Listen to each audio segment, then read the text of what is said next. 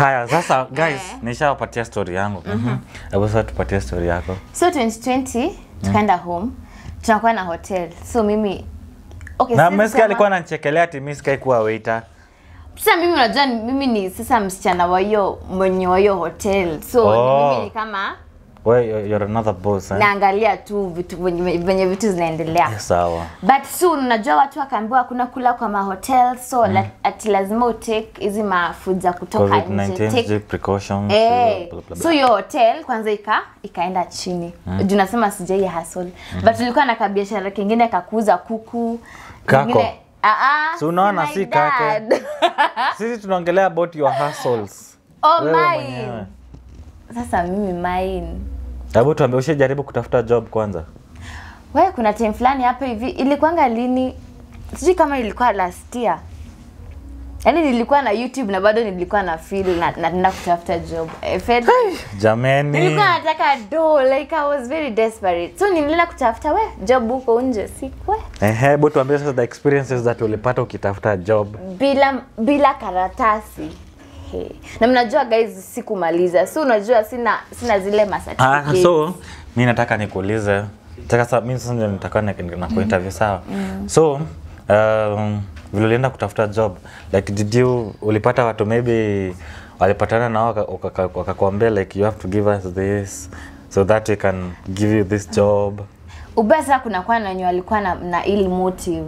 Watu wenye wanataka maybe mimi venye unajua mimi najua kusema mtu. Najua huyu kijana venye ananiangalia huyu hajanipatia kazi ati juu I'm qualified ama what, anataka probably something, but mimi najua mimi nimechana. Kwa hivyo shape ulipata incidences kama hizo?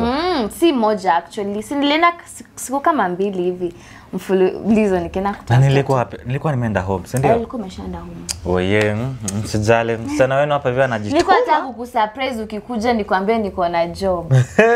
Lakini sasa YouTube ulikuwa achia na mimi niko host. By the way nitaanza kujitrain. Si YouTube by the way si ndio? Juu mimi kwanza nataka kusalimia ma relatives wangu wote. Ako ka intro ndio nataka nianze kujifunza kufanya. Na ni rahisi. Ni wewe unajifanya wewe. Utanipeleka classes ndio? Nakuaminia. So umesikia, so sije kwa na zile hustle zangu mimi mwenyewe but I'm still young, ndio? Usijali. So guys, muendelea kutusupport. Mimi mwenyewe nitafungulia hustle yake. Ushaitaka kufanya nini by the way? Napenda hizo vitu za wasichana, my earrings. Duka Cosmetics. Guys, mnasikia nini? Duka Cosmetics. Soon by the way sikukwambia. Kuna DM niliona pale TikTok, mtu ameniambia ati kuna shop inaitwa Miss V na alikuwa anauliza kama ni yangu. Iko wapi? Iko chao, hakuniambia details vizuri but lakini by the way guys, as long as unatumia jina ya msee kufanya kitu inakubenefit. The only problem is aitumie vibaya, unaona? Kitu ita bring a bad image about yourself. So guys, tumia jina yake. Ukiweza hata tumia hata image. Tumia hata sisi wote wawili. Ama maybe unaweza tweet hata tukufanyia advert pia. So guys, as long as unatumia hiyo jina vizuri, for me mimi hata siwezi kuwa na shida. Ndio. Pia sidhani unaweza kuwa na shida. So guys, kama as long as unatumia fiti, mimi am okay. Endelea kutumia na pia unaweza tafuta, tunaweza kuja to promote job yako by the way. Si ndio? By the way we do advertisements. Si ndio? Na pale hivyo mimi sijui kama ni namba yangu nitapeana juu mimi wapatie yangu. Mimi ndio nitajua vile nitadeal na wao. Wewe nayo iwezi nishinda. So guys, wale wanataka adverts by the way, mtufike. As I've said, unaweza DM yeye ama umdm mimi.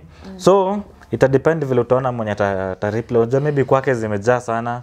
Maybe kwangu ni kidogo, maybe kwangu zilikuwa kidogo. So you can try both of us. Mtu ata reply wa kwanza. So ukinireach ni kama ushampata, ukimtafuta ni kama ushanipata pia. Because we work together.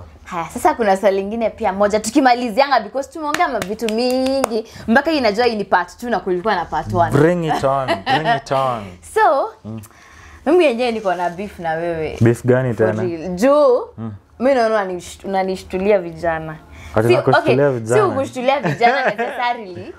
Mabeshte wangu vijana. Mbona wanashtuka? Wananiogopea nini? Mimi sijui. Ai, bwana watu Hebu msiogope. ambia lakini ya kuogopa. Lakini acheni tuambiane ukweli. Niende kwa hiyo topic. Niende kwa hiyo topic. So guys, hebu acheni hata niulize tu swali tu moja. Imagine naenda interview. Alafu mtu mwingine anaanza kuchezesha demu yako. Guy. Imagine mabesho napenda kunichezesha. Huyo besho yangu alikuwa na mnaona vile natoshana. Na mimi by the way kama hatujuani unaweza sema siongeagi. Na kuanga na that stony face. But kama tunajuana but I'm ever happy. Maybe the thing is na mimi ni sasa kila time atintashinda huu ati nimecheka. I have to be serious. He's not like me kila hata kwake nakuanga serious sometimes. Ikifika time ya kazi sasa unajua. Hatujoki.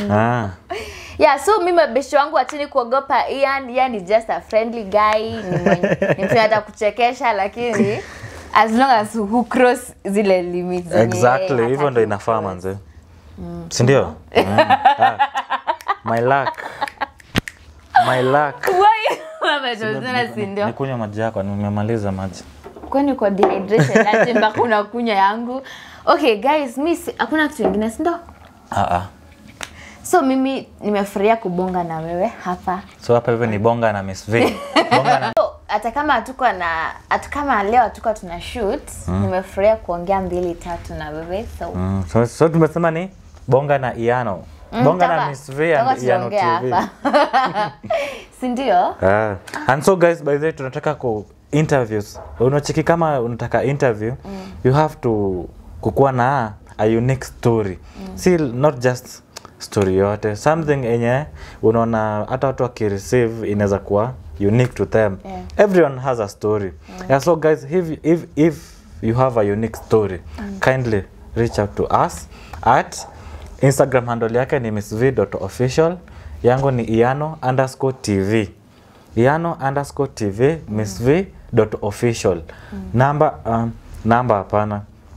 So, ukisha reach out huko ndo tutapanga sasa venye tutakuja tukuleta kwa show. And so guys, tunataka tuanze kujituma.